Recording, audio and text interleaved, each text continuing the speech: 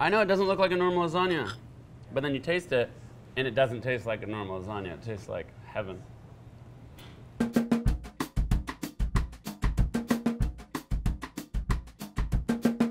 I don't know why people put so many like vegetables and wetness in their lasagna. To me, lasagna is still a pasta dish, and it should be a lot of delicious pasta.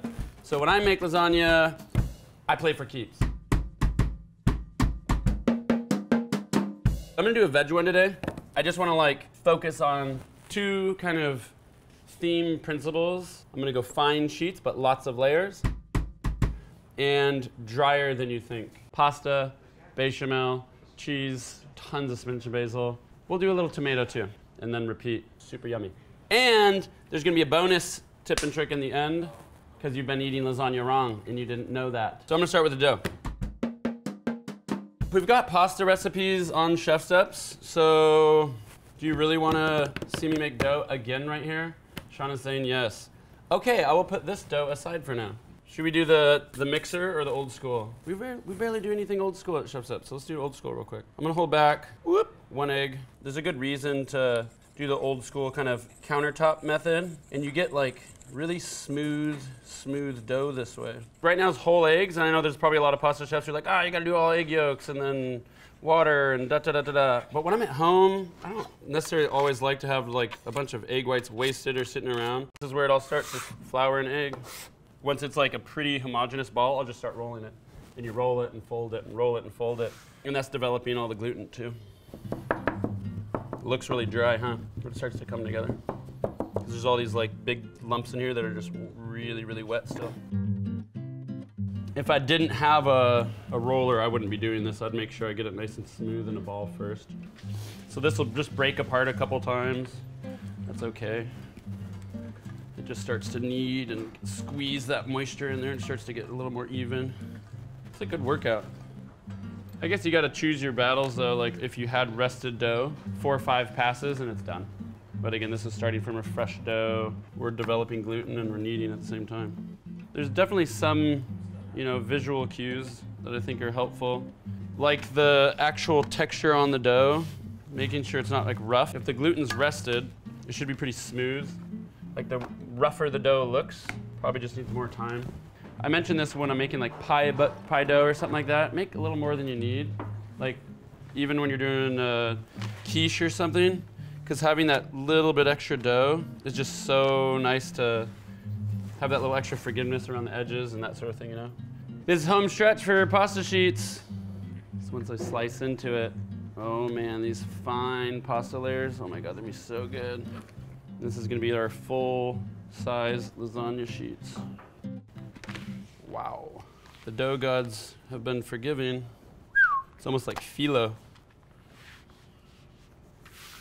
It's like just see-through enough. I've got a good shadow because I got the light on this side, but I don't know if you guys can see that. Can you see that okay? Not the sexiest pasta sheets I ever made. But for this, they're gonna be perfect.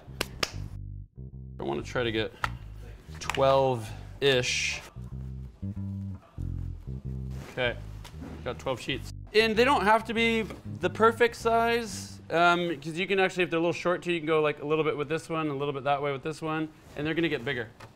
These will get bigger. Right now they're just like, because all that gluten's tensed up, but they'll relax after you boil them and they're gonna slack out and get a little bit longer. I love it. We've got greens too. What I usually do at home is, I'll just dunk it in my little sink with a little ice, and then I just go back to any tray or bowl with a little oil or something. Did you put any salt in here? No, not yet. Let's do it. So let's see here. 1. See if we can boil like 3 at a time. 2.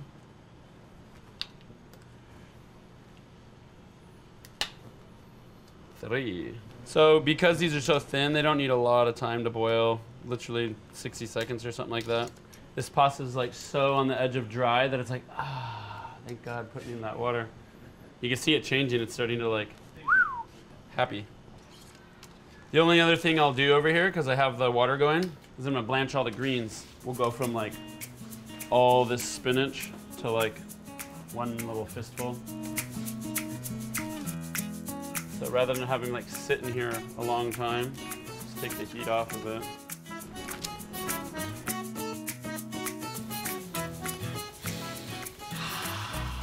So good. Smell it. You can just throw this in the lasagna as is, but if you do, it's just gonna go black on you. Well, you blanch all sorts of things for different reasons. I'm blanching this basil to basically destroy or kill all these enzymes that are natural and alive, that want to basically eat up all the good stuff, all these good aroma compounds in here. Say you have like an apple and you drop it and then it goes brown, but if you blanch the apple or cook it, you can't bruise it anymore. It'll never do that. Because when you drop it, you're breaking open these cells that get exposed to all these enzymes that start to naturally decompose really quickly. People say eat your greens. I'm like, we're gonna put all this into one lasagna. We're compressing it too, so I can get more spinach in the lasagna. But I'm also doing the same thing, killing those enzymes so it stays like nice and bright and spinachy the whole time. That's a lot of nutrient. Love it. Whoa, dude, it's a lasagna party.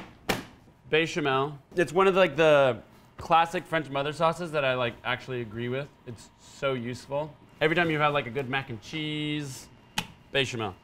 Butter, flour. This is classic.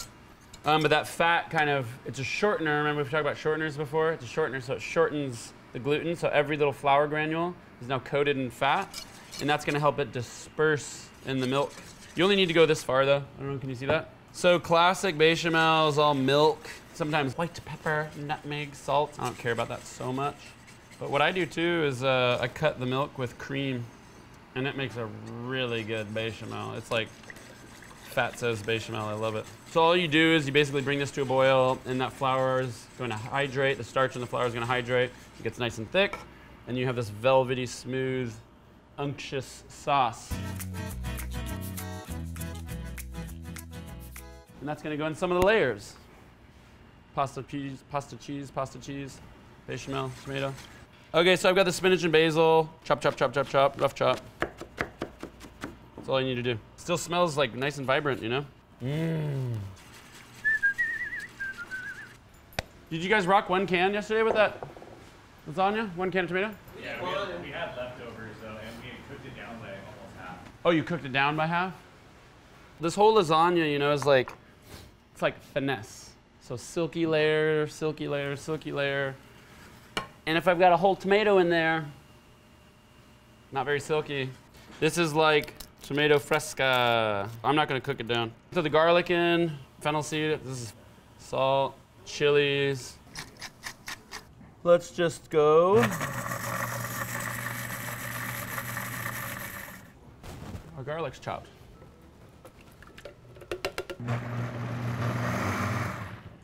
Our sauce is ready. We are cruising. Okay, let's see here. I feel like we're missing something. Cheese. Cheese. Cheese! One of the things that I learned early on working in, like when I was a kid, working in these Italian restaurants, was like, I really didn't see any restaurants grating cheese. You know, sometimes the servers would grate cheese, like at the table, but in the back, we were grinding it. You just get a different texture. I really, really like the texture you get. So I've got mozzarella, I've got Parmesan. I'm just gonna run it through like the little KitchenAid grinder. Let's see, I don't even know if this thing can actually do Parmesan, but we're gonna find out. Oh, easy. Look at that, got that grind on that mozzarella. You know, you can buy a bag of grated cheese already. For this sort of thing, where I want it to be like creamy and like stretchy, I don't do it because they coat it in all these different starches and anti-caking agents, which is like fine, but those things brown weird and they get hard and gummy in a weird way. What? Looks like Cheetos. Doesn't it look like Cheetos? It's time to actually make lasagna. Okay, you ready to rock? Now we're gonna make lasagna. So I got my pan. I like to hit it with a little oil. We'll do a little bit of pasta sauce here, a little tomato sauce. I don't go crazy on any of these layers. You know, we got 12 of them.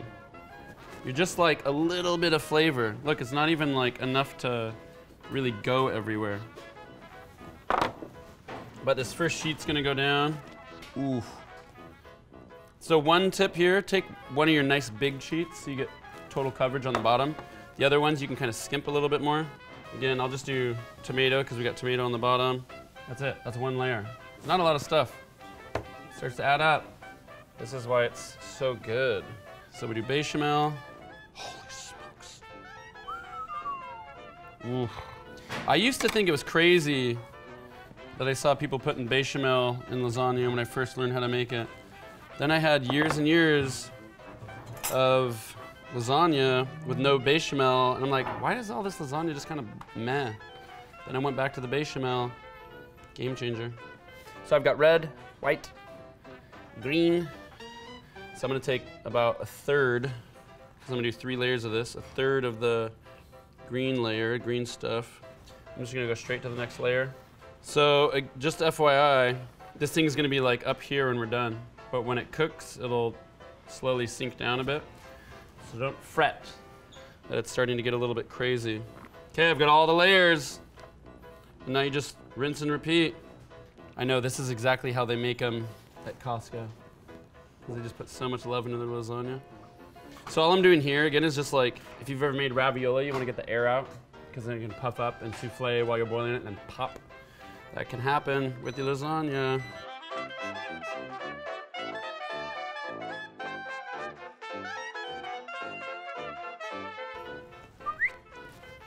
Wow. You guys, you're gonna go nuts for this. This is it, last one, that's 12 layers. You know, if I count the filling, we're at like 24 layers, kind of. Cheese goes on top. This is gonna go in the oven, just like this. Seems crazy. It's gonna spill a little bit, it's gonna drip, but there's gonna be so many fine layers, and when you cut into it, you're gonna be like, this is insane. It's so good. That's our lasagna. Let's bake it. Arrgh! I gotta get a total weight on this bad boy. That's heavy. Dude, this is why I like those fine layers like this. These guys, look at, even some of them are puffy and souffled. That's so good. So this lasagna's done. It's got all the layers. It's nice and roasty. You can dig into it right now because it's ready. But we're not going to do that. What I'm gonna do is pop it in the fridge, let it chill out, slice it, and sear it for maximum flavor. We took a stab at one yesterday just to drive home the point. Ba ba ba ba ba ba ba ba. That smells good, doesn't it, buddy? Holy smokes. That's pretty nice looking. This is what you get. The reason why I like it like this is because from here, it's gonna go in a pan. Sear, crispy, crunchy. See what I mean? Wow, baby. So good. Look at that. You see all those like crispy, crunchy seeds all embedded in there too? Doesn't that look so good already?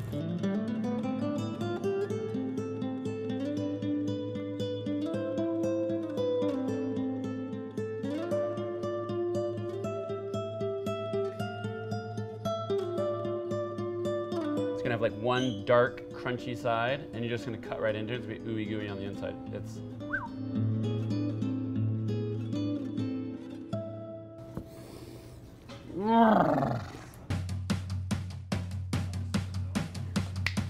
whoa, gooey, man. Because it's gonna drip and it's gonna bubble and it's gonna be like squirting out the edges. You can buy sauce in a jar. You can buy already made pasta. You can get ground cheese. You can get chopped blanch spinach in the freezer. It comes in those bricks. You think I'll eat spinach? I'm not making that up. Why do these buttons keep coming off? Now I'm trapped. You can't get that at Costco. Okay, now we've arrived at the point where you just can't get this at Costco.